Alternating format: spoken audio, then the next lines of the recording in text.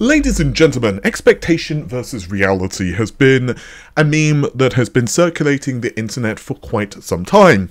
If you were into PC gaming when DirectX 12 Ultimate was announced, for example, you may recall a lot of discussion regarding sampler feedback, direct storage, and so on.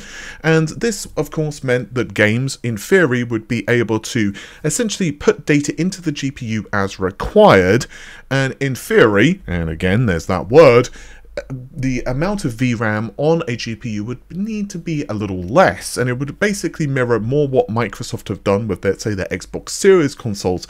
Unfortunately, the reality is, well, it does take time for developers to actually leverage this stuff, and it certainly doesn't help in cases where the port hasn't exactly been great. And there has been a lot of criticism regarding ports over the past year or so in PC gaming, but also at Nvidia, and to a lesser degree AMD, concerning the amount of VRAM that they have plonked onto their previous generation and this generation of GPUs. When we were first hearing about the RTX 4060 Ti, there were quite a number of eyebrows raised the fact it would only feature 8GB of VRAM. But more recently, there have been some reports that we would also see a 16GB variant as well, and videocards.com have leaked the specifications of this GPU. Now, the primary difference, aside from the fact that of course we have double the amount of memory, is the TDP, which goes up by 5 watts. So it's 165 watt TDP versus 160 watt. However, the number of CUDA cores remains identical, 4,352, and of course the memory bus also is 128GB across both variants, and it seems as well that the clock frequency of the memory is also consistent. So basically we have 288GB per second of bandwidth. Now you can't directly compare that against the previous generation because of numerous architectural changes between RTX 30 and RTX 40, for example, the amount of L2 cache has increased. But either way, they have basically achieved this, of course, with a clamshell configuration. It seems that the release date for this GPU is going to be July, as has previously been discussed on the channel. The GPU itself will be based on AD106-351 versus AD106-350 of the RTX 4060 Ti 8GB. And I would like to issue a plea to everyone. Please do not buy the 8GB variant unless there is a significant difference in price.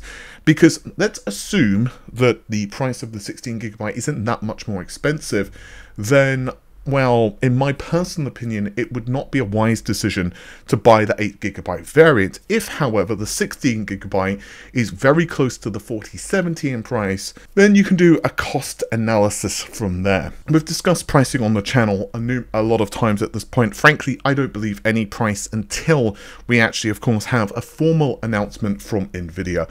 But it seems that we're probably going to be paying around $400 to $450 for the 4060 Ti, depending of course on the model and so on and so on.